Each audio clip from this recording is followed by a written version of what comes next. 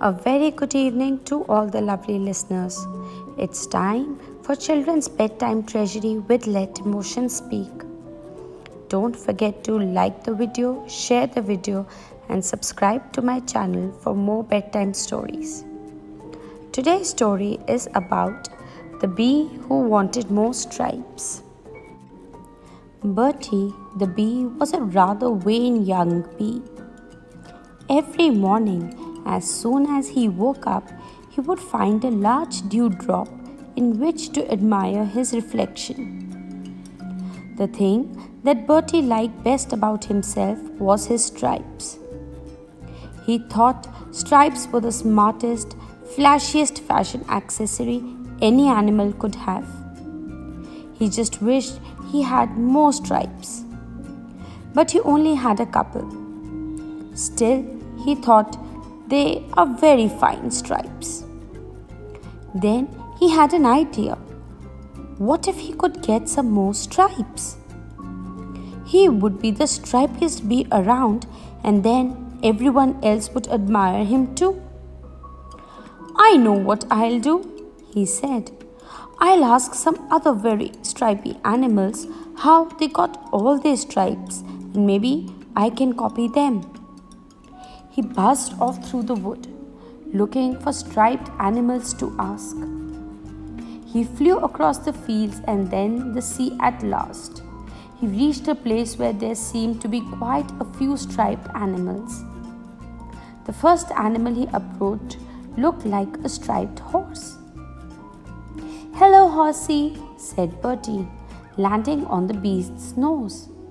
"I'm not a horse, I'm a zebra. And get off my nose," said the zebra crossly. "I do beg your pardon," said Bertie. "I just wanted to ask you how you got all your stripes." "Well," said the zebra, "I used to be all brown. Then one day I came across a piano in the middle of the plain. As I walked past the piano, its black and white keys started to play a tune all by themselves. Then I looked down and found I had turned black and white too. And if you believe that, you'll believe anything." And with that, the zebra laughed and trotted off. Bertie continued on his way. Now he could see a large striped cat. "Hello, puss," said Bertie, landing on the creature's back. "I am not a cat. I am a tiger, and get off my back," growled the tiger. "I am so sorry," said Bertie. "I just wanted to ask you how you got all your stripes." "Well," said the tiger, "I used to be all yellow. Then one day, when I was a cub, I was playing with a ball of black string, and I got all tangled up in it. And that's how I got my stripes. And if you believe that, you will believe anything." And the tiger started to laugh as he stalked off. Bertie continued on his way.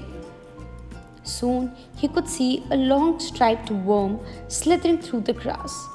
"Hello, little worm," called Bertie, landing on the worm's tail.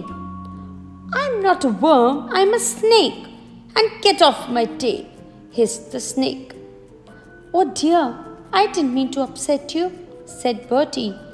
"I just wanted to ask how you got all your stripes." "Well," said the snake, "I used to be all brown. Then one day I was crossing a road just as the traffic lights were changing from red to green, and when I reached the other side, I found that I was stripped red and green from head to tail. And if you believe that, you will believe anything." And the snake started to laugh as he slithered away. Bertie continued on his way once more. Then he spotted a squirrel with a striped tail in a tree. "Hello, squirrel," he said, landing on the animal's paw.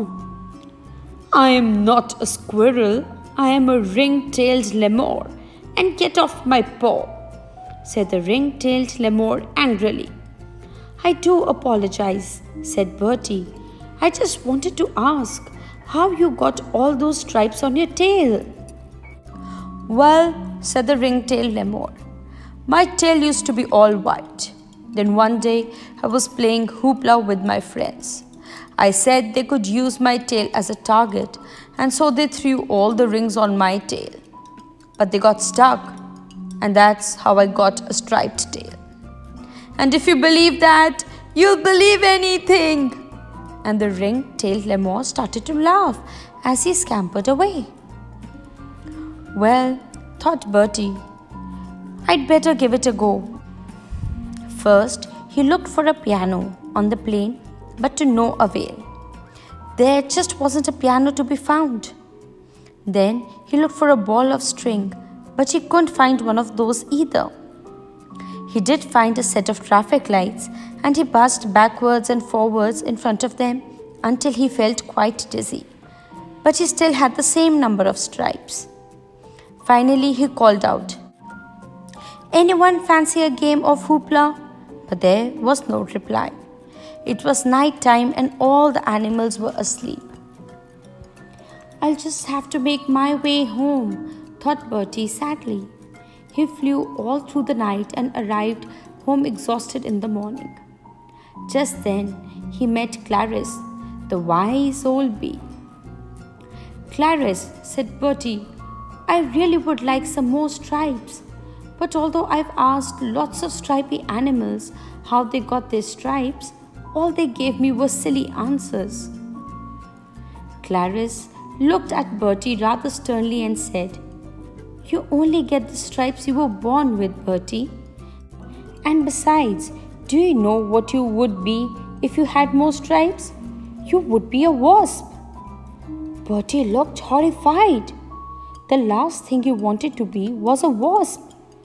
Wasps were always going around frightening and stinging everyone, and no one liked them at all. Bertie thought for a few moments and then said, "Perhaps having just a few stripes but being liked by others is better after all." So kids, how did you like the story? It's one of my favorites. So what did you learn from this story? That you are special and unique in your own way. You don't need to copy and paste anything from anyone. Discover yourself, appreciate yourself, and reinvent yourself. Do you know who invented the telephone? It was Alexander Graham Bell. And do you know his mother and wife both were deaf? Amazing, no? He couldn't talk to them, but still he invented the telephone. Don't forget to share this story with your friends, teachers, and your parents too. See you tomorrow with another great bedtime story. Good night.